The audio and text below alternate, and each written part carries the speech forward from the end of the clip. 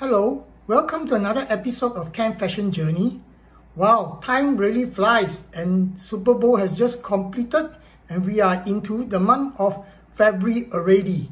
So as I was looking through some pages of fashion magazines throughout the internet, and I came across a couple of this denim recrafting, which gave me the inspiration for today's episode.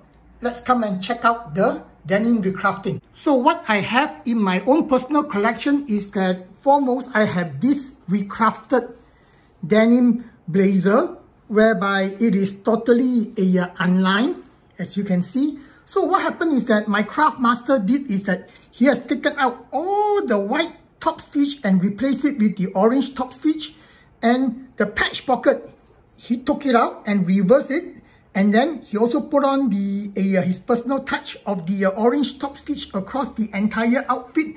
And this is from the tailored line of Levi's, which is the Levi's line 8. And actually the star of the outfit is this particular piece, which is the overshirt, or you can call it a shirt jacket from Dockers K1, and then it has been recrafted. Because the original is the piece of a Japanese chambray, and then what they did is that they have patched it up over here with a railroad stripe cloth.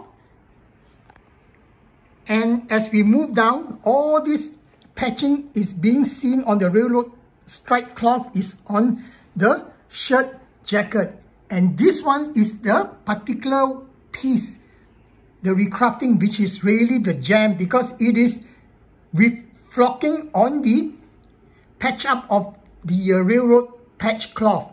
And of course the shirt jacket piping, you can see it has the railroad stripe cloth on it. So no details or luxury has been spared. Coming down is this particular pair of reproduction of the 1901 Levi's 501, whereby you can see there is the tag button over here, and again it has been washed and recrafted to give the minus look, and it has also patched up over here, recrafted with the railroad stripe cloth, and then also with another piece of darker denim to give the contrast. And you can see more recrafting over here and also on this side. And of course, this outfit will be great with a pair of boots from Timberland Boot Company made from Hovin leather.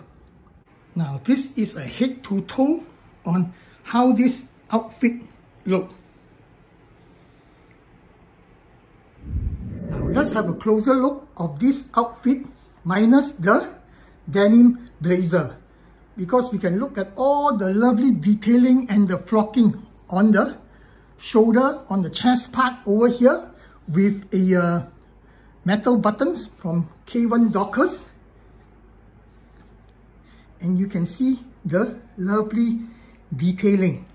It's a very simple monochromatic outfit. Last but not least is the vintage Brooks Brothers button-down shirt from 1982, whereby I have worn the collar, is already frayed, and then again I have some recrafting on it to patch up all the fray on the collar. I have a piece of old fabric to patch it up across, which is make it interesting.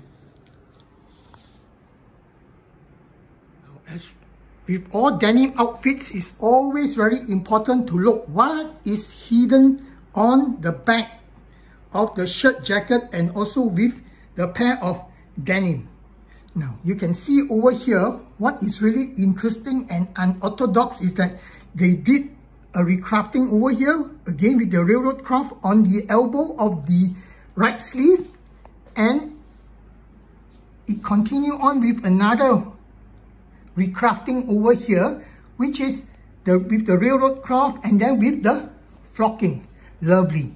And also on top of that, let's look at the pair of a replica of the 1901 Levi's 501. It got the classic back cinch, and it got the rivets all on the side, and then with a bit of a distress over here on the back pocket and also on this side of the left back patch pocket.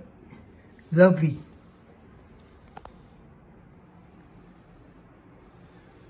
That you like this episode of Ken Fashion Journey, which talks about some simple denim recrafting.